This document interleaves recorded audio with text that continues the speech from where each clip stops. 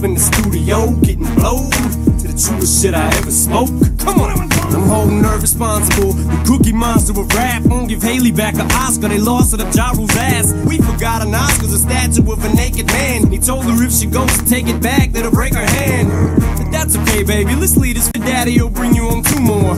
And remember that pretty little dress that you wore to his show to match his when we saw him perform? Yeah. Well, we gon' send that to his son. You mean his son is a girl? No, but he likes to dress like one. And I think he's got a daughter too. But we ain't gotta talk about his dirty ass little kids like he did to you. Cause we don't need to stoop to Ja Rule's level. Cause if we do, then that would mean that we'd only be 1'2". And then we'd be as tall as the statue we shoved up his ass. And then who knows, he might have room to fit us up there too. Alright, Pinky, it's time for you to go upstairs, boo. Give daddy kisses. Kim, you fucking slut, where are you? Comfort Haley to bed, I'll be finished with this shit in a minute. Just in time for you to make the last call at fucking Skinny's. Haley's gone, what's up now, punk? Since you brought her up, let's talk about her. Trump, you already called her a slut.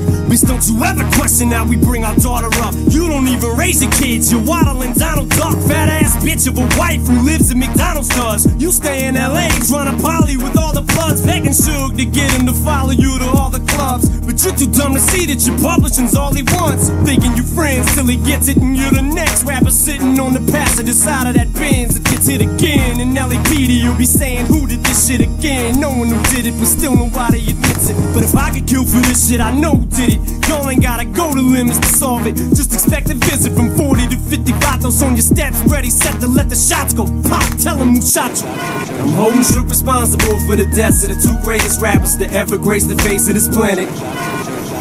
If only the late, great Mr. Christopher Wallace could talk, he could tell you himself. I'm holding Shook responsible for the death of Ja Rule or anyone else down with the road. In the immortal words of Pac, speaking for me and any other rapper next to get shot. This game is gonna be the death of me, but I'm gonna expose the truth even if it kills me. This game is gonna be the death of me, but I'm gonna expose the truth even if it kills me. This game is gonna be the death of me, but I'm gonna expose the truth even if it kills me. This game is gonna be the death of me, but I'm gonna expose the truth even if it kills me.